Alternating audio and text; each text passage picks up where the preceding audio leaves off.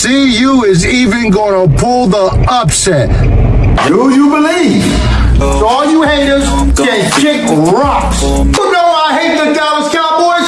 They suck. This is Philly.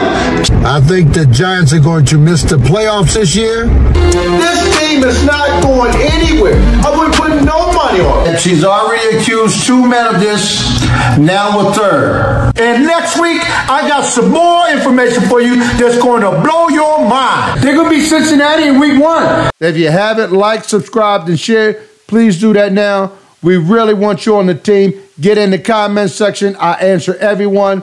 And we also notice about 74% of you guys watch regularly or daily, but you haven't subscribed yet. Please hit the subscribe button. What's taking so long? We want you on this squad. We want you to get in the game, talk a little smack to us down there, anything you want. NFL, college, any team you like, you challenge and debate me, and we can have that conversation. The haters, come on with it. I mean, I got people telling me I'm a newbie and I should not have a channel, kick rocks, all these kinds of things. I don't know what I'm talking about. You know, I'm a thug.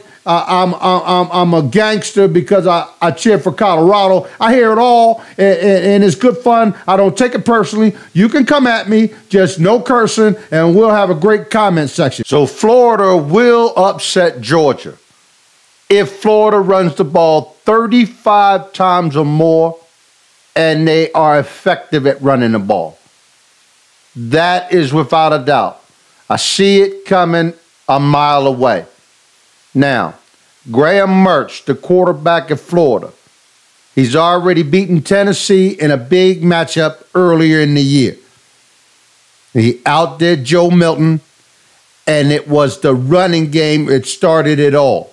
They were effectively able to run the ball on Tennessee, which took the pressure off Graham Mertz, and then he was able to facilitate the ball everywhere, and then the blowout was on.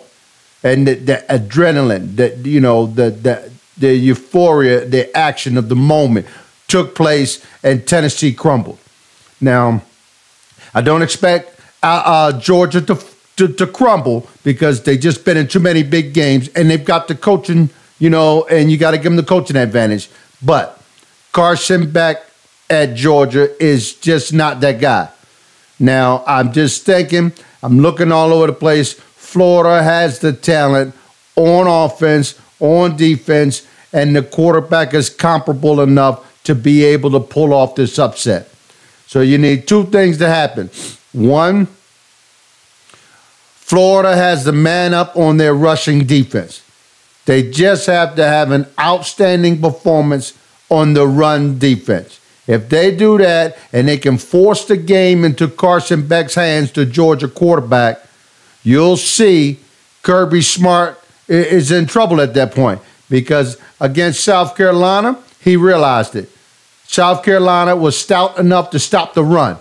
It put Carson Beck in a jam where he had to throw the ball, and he just couldn't do it. He couldn't get the ball downfield, and they were losing going into halftime. Kirby Smart came out at the half. He made it clear to the offensive coordinator that the young kid couldn't handle it and to take the pressure off of him.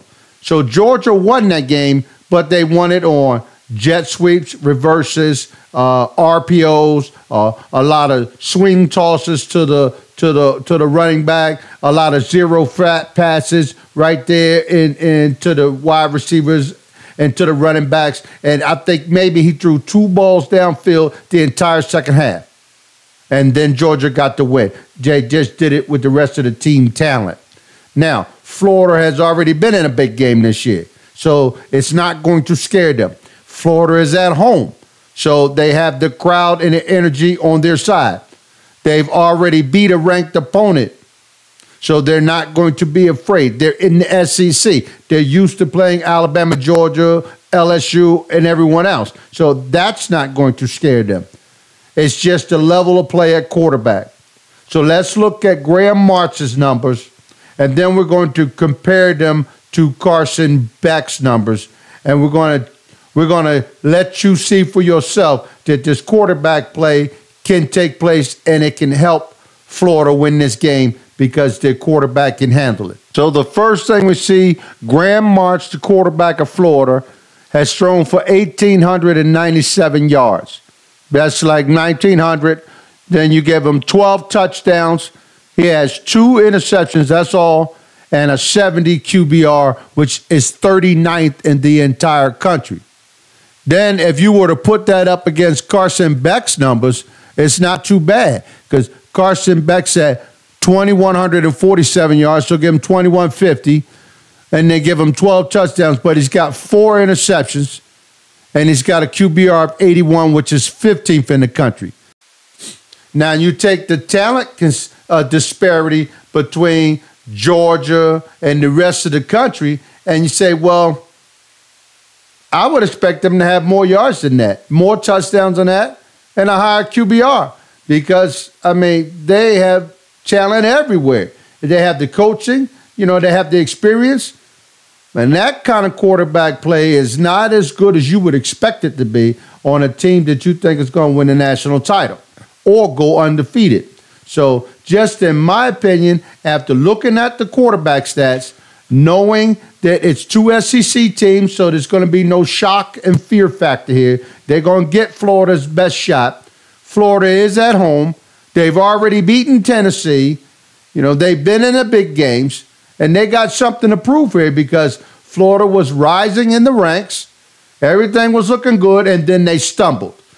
Their early success hurt them.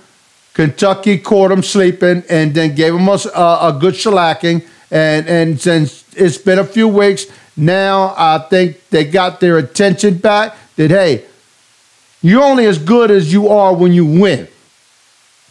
If you don't play to your performance level and lose, no one cares about you.